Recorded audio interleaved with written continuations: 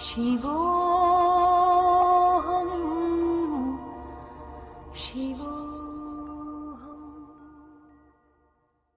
Gurudev, who is Shiva? What is Shiva Tattva? I would ask the question, what is not Shiva? Just now you heard the invocation. What it said is Shiva somebody? Is he a form? Is he someone sitting in some place?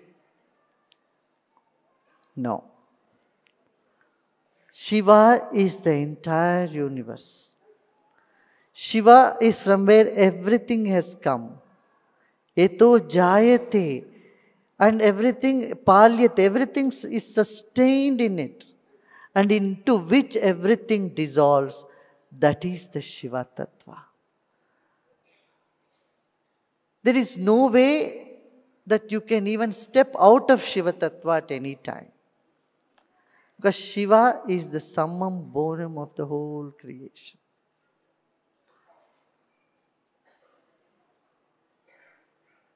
And Shiva is Vishwarupa, means the entire universe is of his form. The form of Shiva is the whole universe. And yet, he is formless. He is Nirakara, Niriham Nirakara, Omkara Vedyam. But how do you know? But when through Omkara you can know it. Through Omkara, Omkara Vedyam.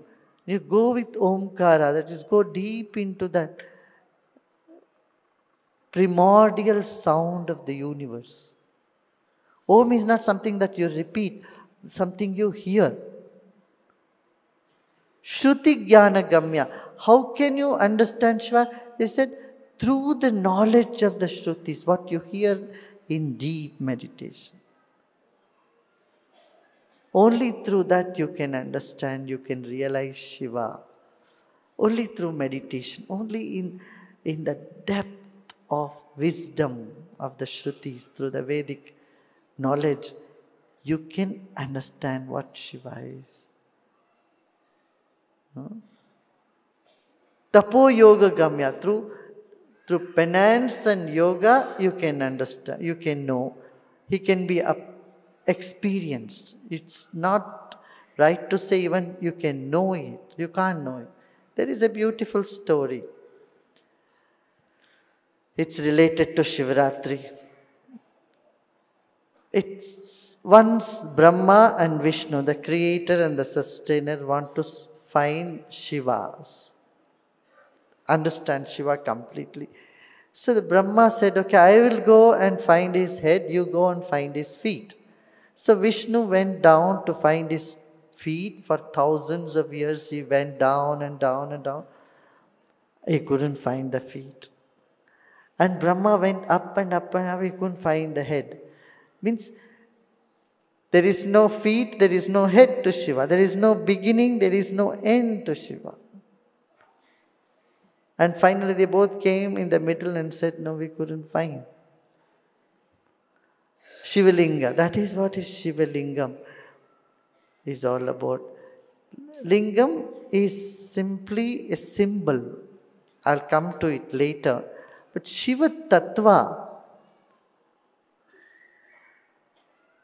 is the most beautiful Tattva. And that is why it's so difficult to talk about it also. It can only be felt beyond understanding. Still, we make a little effort to understand that mystical. That's why it's very mystical, right? Beyond words. Shiva Tattva is where the words go that close and then they return back. They can't. Where the mind go that close and mind cannot reach. Eto vacho nivartante aprapya manasa saha. Shruti says, where the words go and return back, even mind cannot understand it.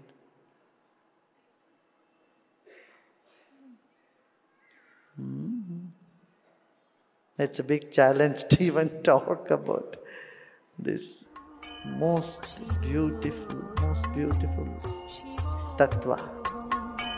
Shivoham, Shivoham, Shivoham.